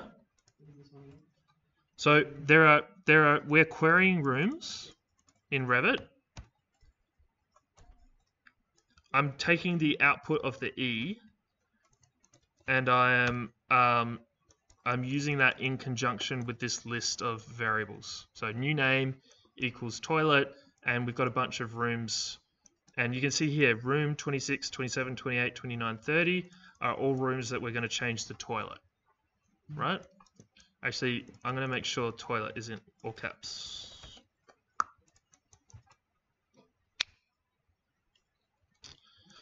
Now, if I do this, if I go and grab Revit and say, hey, set element, and I put these elements in, and I type name, and I plug that into K, and I plug all of these in, it's going to erase all the names from the document except for toilet. So what we need to do is we need to find all the nulls, and we'll do that by using this component. You want bifocals, wouldn't you? We use this component called null item, which will tell us a true or false value on whether or not the item is a null. It's true if it's null, and we use that to dispatch the list of names to change, and we can also use that to dispatch the list of rooms to change. So we want the names and the rooms coming out of B. So those are the names, and these are the rooms. And we can then plug our rooms into the set element parameter.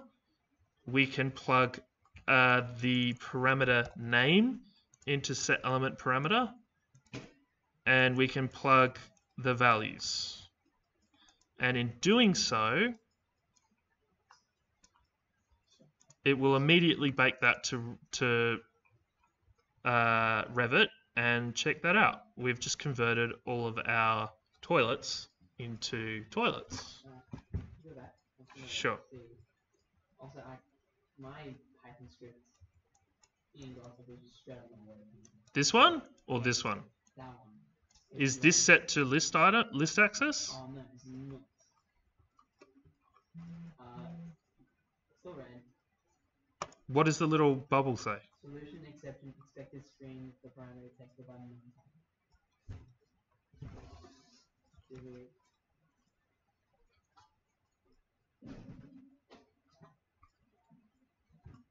Did you post everything? Yeah.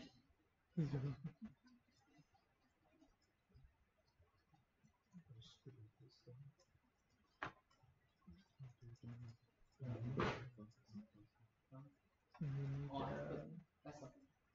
Give the cloud. Cloud. What did you have to put in? Yeah, It's probably erroring. What do we begin? Huh? What do we The CSS. You know this? This thing that we're running? Oh. Yes. Oh, okay. And that seems. This is going to be fun. So while you're doing that, I'm going to just have a go, because I haven't tried this yet. I'm going to put a wall in here, and then I'm going to put a door.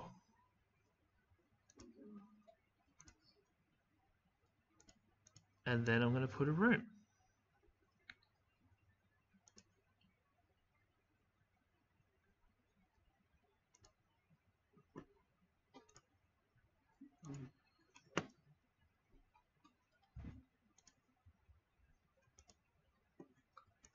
And then I'm going to hit F5.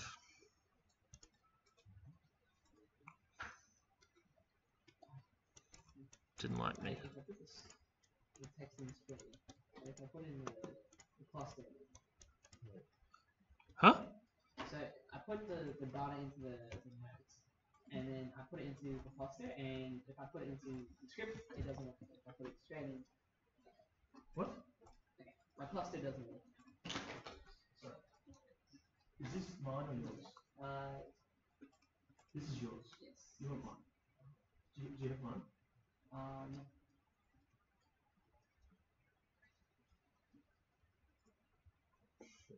Oh, is that new one?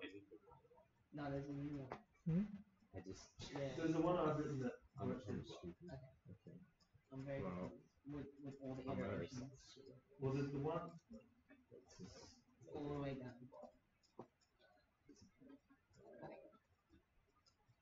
That one. Wait. So that's the code that works, right? I want you guys to have a go at making your code work. Andrew, Yeah. can I just go back to see your final connection? You can.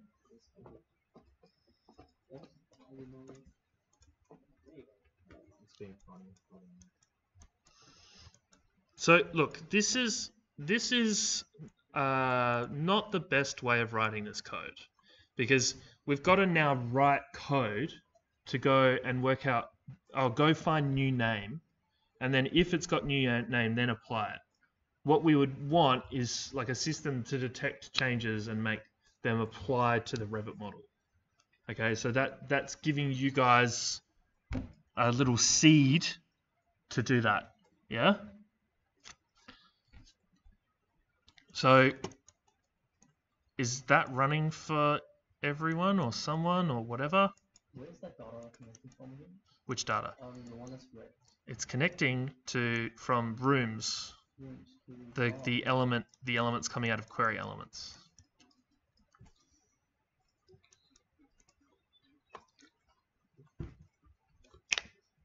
Okay, so do you want to write some more CSS once everyone's running? I'm just gonna sneak into it. So I'm just gonna take it.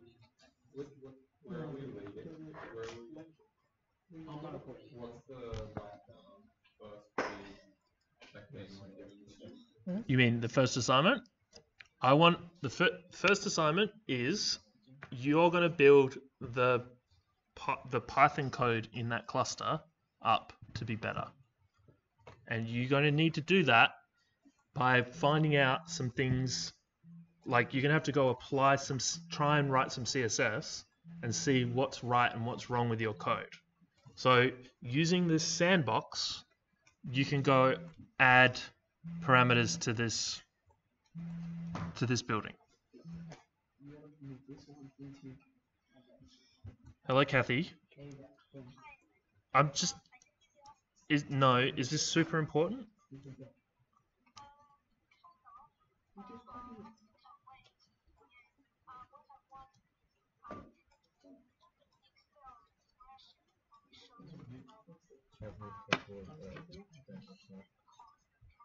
Yes.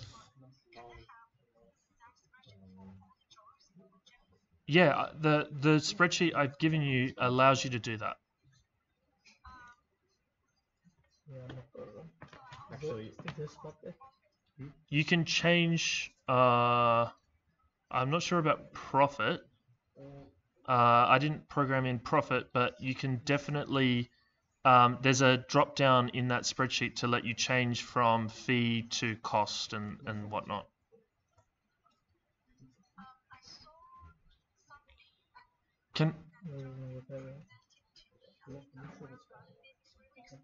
Can I call you back? Is it okay for me to call you back around 5? Okay, thank you. Bye. Okay. That gave you some time to catch up, right? Yes, this is the one was getting 29 Pardon? Yeah, that's. Oh no, you want the ones coming out of B. Yeah. Not- Because when I went from A, when I went from the other one, it was like no, nothing was there. Right. Look. See all of these. You want the ones coming out of B, because the ones coming out of A are the ones that are not null. Are you searching for name or new name? I'm searching for a new name.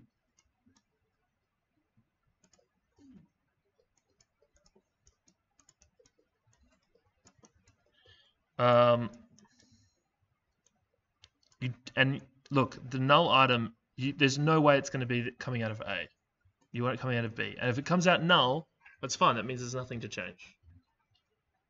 It's a red line. Yeah, it means it's empty.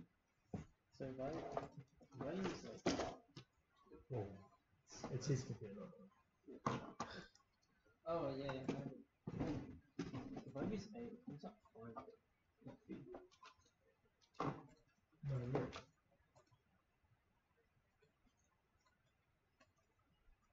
All of these are null. Yeah.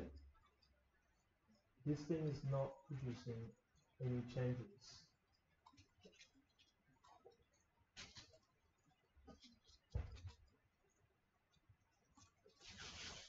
Like none of them are coming out as with a new name. So it's fine. Right? That means that this is not producing an outcome that we're looking for. So data, search for data has toilet. And we go into Revit. Apparently none of them have toilets according to what Revit says. Right? So look, all of these are false.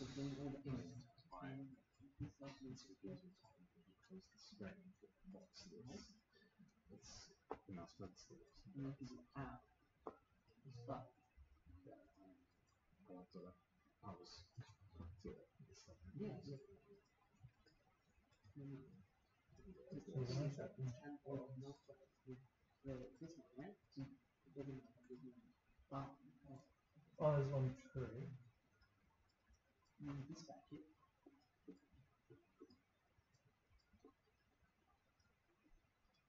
18 is true.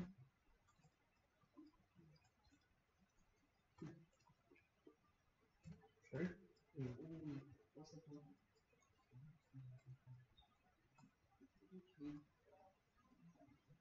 True. Ah, has toilet is under. It's Oh, it's underscore. no, It's it's under a lowercase.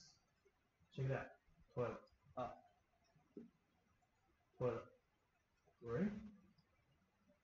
And it's now being applied. So that does a toilet. Oh, so I just did the. It's just the variable was wrong. Oh, okay. That's cool. Okay. So it worked. Yeah. Yeah, it worked. But it obviously hasn't worked on these guys. But check this out. If we go add a component and we add a toilet to that. Wow. Immediately changed it. Oh, that's pretty cool. Yeah? Oh wow. Thank you. This is mind blowing. So what's to do with like the one where you like made a room? What? And so that one you added a toilet. I had to rerun the script, right? Yeah. It's because the connection between Rhino Inside and Revit isn't perfect, and so there are occasions where you have to go prod Rhino Inside. So, like all of these guys are toilets, and like if I go and delete this, and I change that and I delete that, blah blah blah blah blah.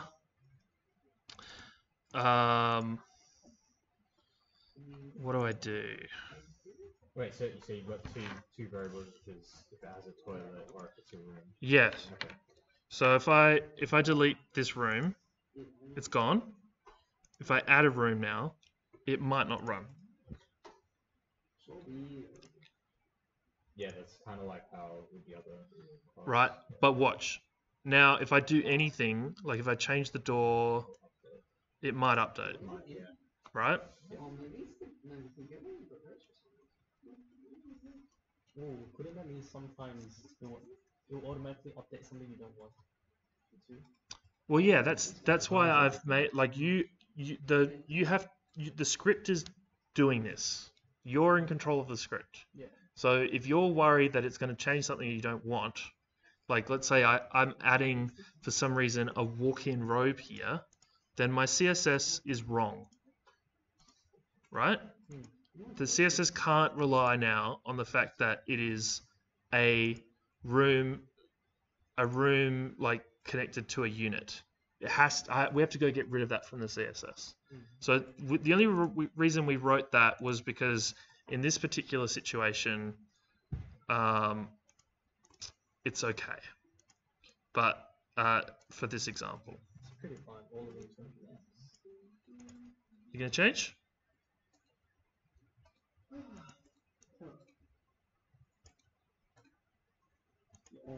Cool.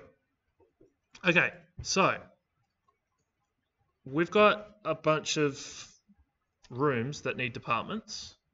So for example, corridor, if corridor is in the name, it must be in the circulation department. Or if it's a cleaner's room or if it's a plant room, it needs to be in the back of house. Blah blah blah blah blah. Also, we can write areas. So if a unit is of a certain size, so I'm just going to jump over. There's another floor plan here called tier. And it's going to color the tiers of the rooms. And the rule set might just be, hey, if a room is of a certain size, it's a higher tier. You know, we've made big fat rooms, they're going to be 5-star rooms, and we've made small room, it's going to be a 3-star room or a 2-star room or a 1-star room like my place. So let's write that. We've got an idea of all the areas. I'll just quickly go find them out. They're going to be in millimeters, unfortunately.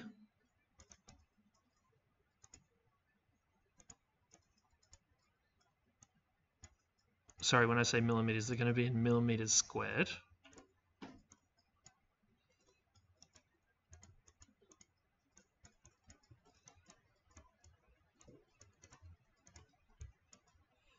So it looks like, you know, we can sort of do this, put this around, let's sort it as well. You guys don't need to do this.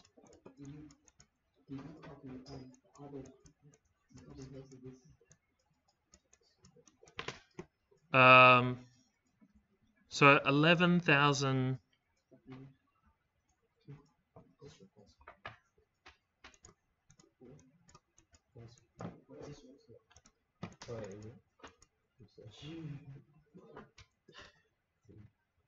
Don't turn that off. Don't turn that off. That's mine. Yes. Okay, yeah, that's Bro, you literally said, is it mine after I did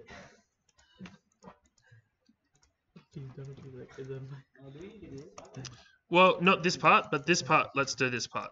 So outstanding. Don't pull it now. I have no idea. There's a lot of lines here. You don't want to risk it. yeah, you really don't want to piss me off. Okay. You plugged it. So we're going to add a new line to our CSS. We're going to say, hey, if the room's name is unit, just like we've got here. Oh, sorry, no, that's this is a different CSS. My bad. Here we go. We're going to search for data has toilet. No, we want data name equals unit. I understand this might be a bit messy to look at, so look, let's just do this. Let's copy this over to Sublime.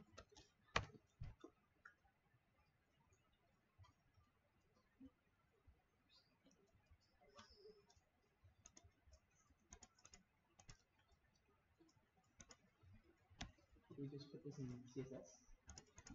Yeah, this is going to be the this is part of the CSS. So data name equals unit, and we want to look for a certain area. But let's write this like CSS.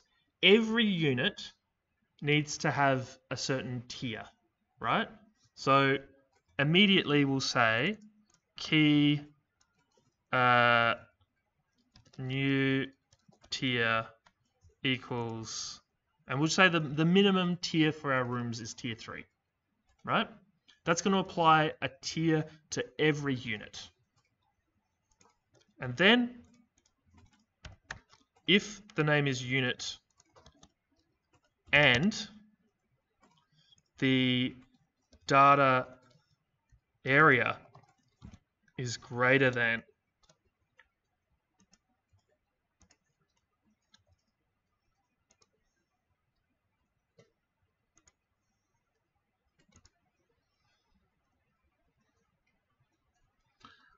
(17425)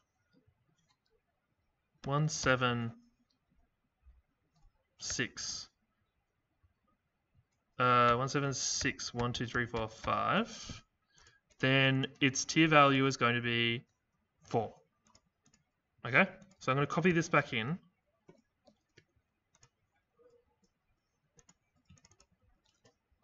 And you can see why maybe writing CSS makes it easier, like writing actual like the CSS type will make it easier. But in this case, we'll just keep it going. And we want to go find out new tier. And that's going to give us the tiers for all the rooms, right? So they're only coming out as 3. So maybe I made this number too big or too small.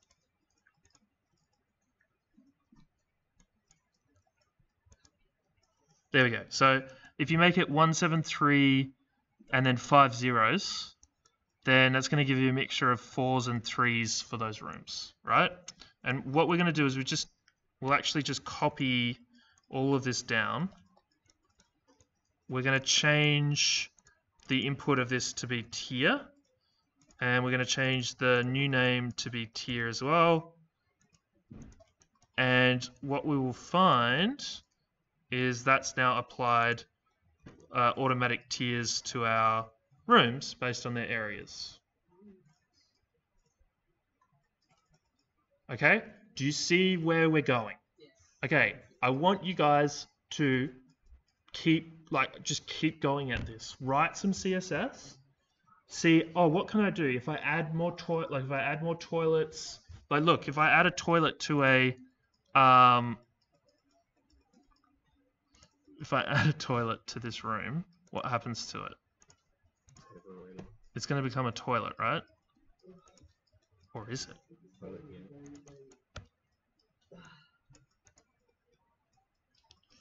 Okay? Just see what happens. Does it work? Doesn't it work? You're going to have to delve into your Python. Okay?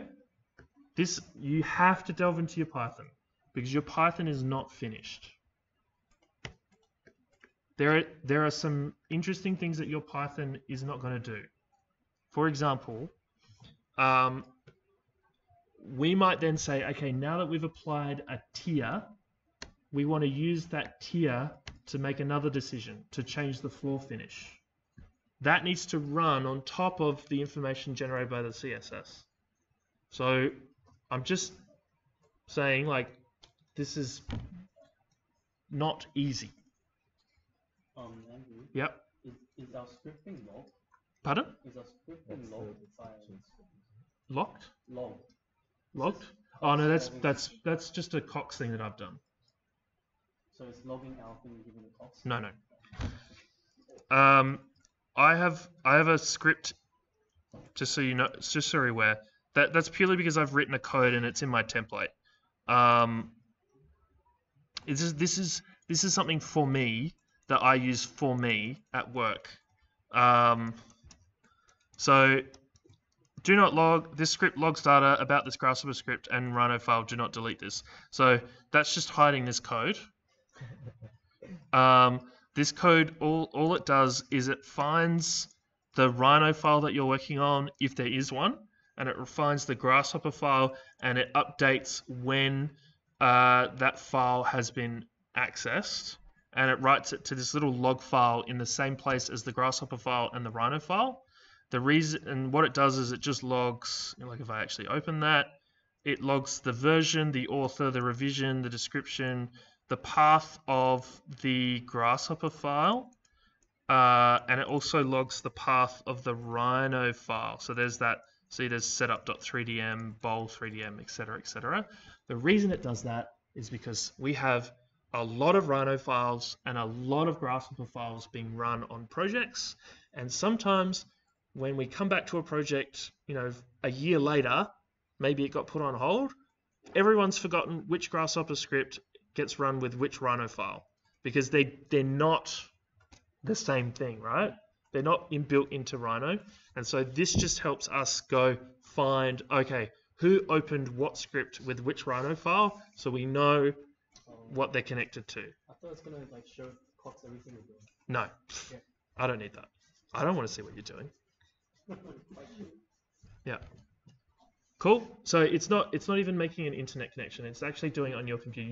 You is there that log file on your? Are you using Rhino 7? Yeah. Okay. This is Trace. Huh? Yeah, Treeslot's not working. Trace not Yeah. work. Oh, you need to Sorry, unblock it. Go to properties and Oh, right. Yeah. TreeSloth does work. But he had like a long version. I like TreeSloth is great. Yeah, it's needed to make things better. Go back, no, go back to... So, guys, do you wanna discuss this more, or are you okay to move forward? Yeah, do you want to just play around with it? Yeah. Okay. I don't think I can progress, but I don't mind. Okay. What do you mean? Why can't you progress? Oh, I think it's just like... I need to like get this like... Yeah, through my okay. head. Okay. Yeah. I love pausing and just... sitting Yep. No, there. it's fine. Yeah. So, look. Do you just want to call it a day and you can do this at home, or have a sleep and do it tomorrow? I think like 20 hours of this. Yeah, I'm just They gonna... give us so much information that it's difficult to. I know. I understand. I just hit you with a Christina level class, right? We really did actually. Yeah. And it's also because like a year ago was the last time that you did Python, right? Yes. But is this giving you? It's bringing Python back into your brain, I right? understand the concept. But Yeah. It's the CSS and JSON stuff that's like I haven't really wrapped my head. And like the formatting is just a bit confusing. What is this? Yeah, that one. And then right click restore. Properties. Yep. Unblock.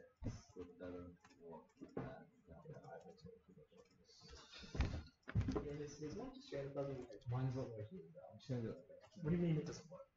Oh, Like- you can once.